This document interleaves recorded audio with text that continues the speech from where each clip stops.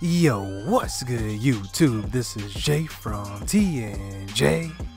And Texas, look at Texas. I mean, they are 0-3. I mean, I just don't understand. So we put a tough Boise State team in their conference, and now Texas can't even compete. I mean, look at this. They lost to Notre Dame, which isn't an easy game, obviously. But then Cal, they lost at Cal. Then they lost to BYU, the newly added BYU. So it's good to see BYU giving the conference some competition. And then they got us. I mean, they don't have an easy road in this schedule. But, I mean, they got UTEP, which is a lighter game. Oklahoma right after that. I mean, they might actually have a losing season if I'm looking at this right now. I don't know, but let's just look at how our conference looks going into conference play, because I think this week does start conference play for the rest of the conference, because they did lose to BYU already. So they're 1-0 in our conference so far. So who'd they lose to? So they lost the game already, but after beating Texas, so they lost to Arizona. It looks like it was a 2-score game, lost by 17, so that's a 3-score game. Oklahoma State is still undefeated. They're on our side of the bracket. Kansas State is ranked as well. They're number 12. Oklahoma with that loss to Iowa State. I mean, let's just look at Iowa State. Oh my goodness, they are 13 in the nation right now. And look at that. They beat Oklahoma and Iowa both on the road. And look at their schedule. They have an easy schedule. They have San Jose State, Kent. They have West Virginia and Boise. I mean, Boise probably is going to be their toughest game right now up to this point. So then Kansas, TCU, Houston, Texas Tech. I mean, these games are all winnable. And then Texas, at Texas. I mean, that's probably going to be a tough game. Texas will probably have their stuff together by then. But, man, they have an easy schedule. They probably have the easiest schedule in our conference. Look at Boise really quick. So, Boise looks like they play Oregon State, Oklahoma State, which is going to be a tough game. At BYU is going to be tough. And then they play Iowa State, then Texas on the road. I mean, these are some easier schedules, because a lot of these teams towards the end, towards the bottom of our conference here in this division, they're not doing so well up to this point. I mean, only 3 undefeated teams, but let's see Houston. Who does Houston play? So it looks like they kind of have a tougher schedule than the other two, but I'm pretty surprised to see how easy Iowa State's schedule is. So maybe this might be Iowa State's year, the year they finally get right in the Big 12. I don't know. But we are going into this matchup looking to basically build some momentum off of Albert Vick's last performance. He was pretty flawless in the last game, but Kirk Herbstreit is picking us at home, so let's get into it. Let's go. So I'm really fired up for this game, because we remember the beatdown that Texas gave us last season. So here we go, starting it off. Albert Vick with a little bit of nerves in this one, almost throws the interception on the second play of the game. So facing a 3rd and 8, this time the pass rush gets by Raphael Wheeler on the end. So they force us to punt right away, but back on defense right away. Josh Dunbar guarding that slot receiver makes a move on the football and takes this one to the crib. 4-6, and that's gonna be a defensive touchdown for Marquette. And you know what's funny is I don't even think we had a defensive touchdown all last season, and we get one already in the first game in conference play. So here they go, Texas giving the ball to Tonio Carter. And this offense is going to be kind of tough. But Ellinger almost throws a pick that time to Vince Cohen. So facing a 3rd and 10, Ellinger is going to drop back in the shotgun, have all day, but our defense is going to get to him and swallow him up, led by LaRue Wiley off the bench. So now we force them to punt the ball away. And Ben Miller starting out getting the ball. Albert Vick settled down just a little bit, throwing an accurate ball there. And on the next play, Jamel Cooley on the wide receiver middle screen gets about 9 yards. So facing a 3rd and inches, giving the ball to Alex Brown, and he's getting up to about the 50-yard line on a 10-yard carry. So 3rd and 2 once again, and another first down picked up by Alex Brown. And remember, he's right now, he's first in the Heisman, so we want to keep this Heisman campaign going, because remember, he got snubbed the first year. He got hurt for the last 2 games. So they took him off the ballot. But then the next season, which was last season, he wasn't even, he finished top 2, but he had worse stats in the first season. So this year we're definitely going to be looking to get that 2,000 yards rushing, and it's going to help having a passing game, having somebody like Albert Vick to take the pressure off of Alex Brown. So here is Texas coming back on offense, throwing the ball deep in. Lurch cannot get around in time and gives up the big play. So now Texas is facing another 3rd and 7. This time Ellinger is going to roll out to the left, but the defense is going to get to him, and we're going to force them to kick the field goal, and we're going to have a touchdown lead going into the second quarter. So now to start off the second quarter, Alex Brown getting the handoff up the middle, finding an open lane. Nice blocking that time from the guards up front. So facing another 3rd down and 10 a couple of plays later, finding Ben Miller on that slant.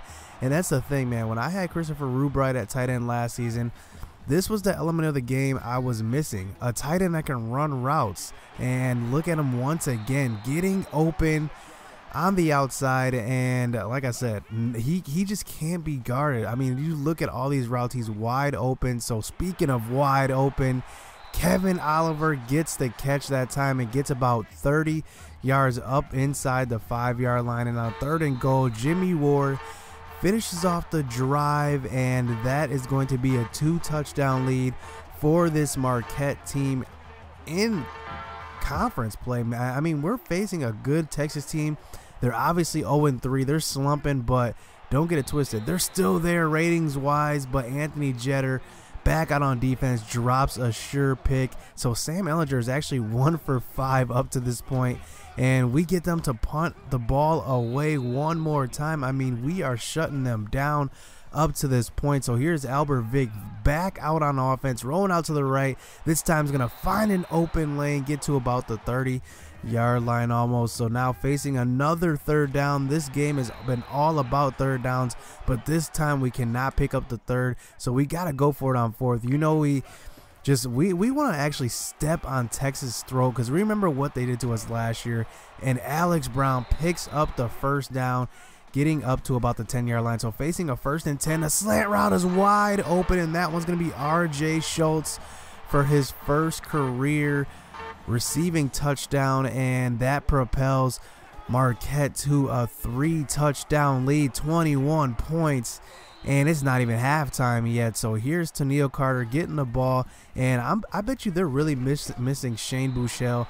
I think, you know, replacing a quarterback like that has definitely hurt a few teams in Dynasty, and it seems like if you have that guy like Shane Buechele, even if the backup's just as good rating-wise, they just drop off the map. So we force them to punt one more time, and that time almost an interception for the Texas defense, but we get another shot and we pick up the 1st down on a carry to Alex Brown up the middle. So now facing a 1st and 10, a minute and a half left in this first half. Alex Brown's going to find an open lane, get the 1st down. So now we're into field goal range, a minute and a half. The clock is running. We haven't used any timeouts yet up to this point, but here is Cooley getting the ball, making a couple juke moves, juking the wrong way that time, but still picking up the 1st. So now there's 30 seconds left in the half. Jimmy Ward's going to find an open lane and push his way into the end zone, and this is a straight beat down in the first half. 28-point lead going into halftime, and here comes Texas. They got to make up for that, I mean, a horrible half, but all we got to do is prevent defense. We just can't give up too many big plays, but we also don't want to allow them to nickel and dime us up the field. So we're playing man this whole time, just playing a safe defense. And here is this Texas offense. This time Hemphill is getting a nice catch that time for a nice 10-yard gain. So now a couple of plays later, Reggie Hemphill map gonna get it into the end zone for the touchdown, and Ehlinger gets his first passing touchdown of the game. But man, our offense is just rolling up to this point after a nice return by our returner. Sets us up for Albert Vick to drive down the field, a very short field at that. Jamel Cooley getting the ball on the slant route. So now facing a 2nd and 2, Alex Brown finding an open lane and getting pushed to about the half-yard line, and Jimmy Ward comes in and finishes it off. And this Texas defense just cannot keep Marquette out of the end zone, and it's a variety of ways. It's through the air, Ben Miller on the ground, Alex Brown, Jimmy Ward, whoever can get the ball is hot at this point. And here is Texas back out on offense, getting the ball inside the red zone, this time getting it to Carter on the draw play, almost to about the 5-yard line, but facing a 3rd and 3 inside the red zone, this time getting stopped on the outside. Tamil Carter, that is. Nice tackle that time on the outside, and they do settle for the field goal. I mean, kind of a head scratcher. I mean, they're down by all these points. They probably should go for broke pretty much. I mean, they got to get first downs. They got to get touchdowns. But instead they elect to kick the field goal, and Marquette is showing no signs of slowing down. Alex Brown with the run to the outside that time. So now 2 minutes left in the 3rd quarter, and they forget about Ben Miller wide open over the middle. And I'm telling you, I mean, so many weapons. Look at Kevin Aller wide open on the whip route. He gets inside the 10-yard line on the juke, and I mean, this team cannot be stopped at this point. Once again, on the 3rd and goal, this time they get pressure, and we do throw to the outside, but we do end up kicking the field goal, and that's what I'm saying. They got to go for touchdown. So if they would have went for a touchdown, maybe it could have been trimmed. They could have had a 4-point difference here, but now it's just right back to the old score. So now we're on to the 4th quarter. Texas trying to air the ball out. They pretty much haven't ran the ball at all this whole game. They've been down, and here's Williams getting the ball that time. And now facing a 1st and 10, almost inside the red zone. Ellinger's going to try to roll out, try to get some real estate, but this time he's going to be swallowed by Big Todd Williams, and he continues that sack streak. And dating back to last season, I think it's been 9 straight games that he's had at least 1 sack. So now 5.5 minutes left in this game, and Paul Miller is going to pick that one off, and he is not going to be caught with that 97 speed. But take a look at this. I accidentally hit the back juke on that one, and I don't get in for the touchdown. But Alex Brown finishes it off, and that is going to be a 48 spot put up on the board. So Texas gets the ball back late in the game, just trying to do something here, get on the board. And here is their quarterback trying to, I don't know why they're keeping them in the game. I mean, they're risking injury here. I know they're 0-3. They really don't have much to play for at this point. I guess that's why I'm probably keeping them in the game. But here's Ellinger once again inside the 10, getting it to Williams, breaking a tackle, 2 tackles that is, and he gets in for the touchdown. So now they have one last chance, and with the onside kick, that one's going to be recovered by Hughes, and this blowout comes to a final score of 48-20. Albert Vick has another good game. I mean, doesn't turn the ball over, nice and safe, running the ball as well, 5 carries, 29 yards. Alex Brown goes over 100 yards once again, and Ben Miller, what a good game he had receiving the ball. Kevin Oliver does his thing as well. But on the defensive side, we were just shutting them down. They couldn't do anything. They couldn't stop us on offense. It was just well balanced. I mean, it was just all over. I mean, that's the kind of game I want to keep playing, keep the momentum going. Red Johnson has 2 sacks from the middle linebacker position, and he leads the team in tackles with 9 solo, 2 tackles for losses, and he's turning into a little baby monster. I mean, Lewis Parker was our All-American, but Red Johnson's stepping up for sure. So hit subscribe, hit that like button. Texas Tech coming up next, another Texas team, but this time it's different, a little air raid. It's gonna be a little tough to stop, so we'll see. Let's get into it. Stay tuned.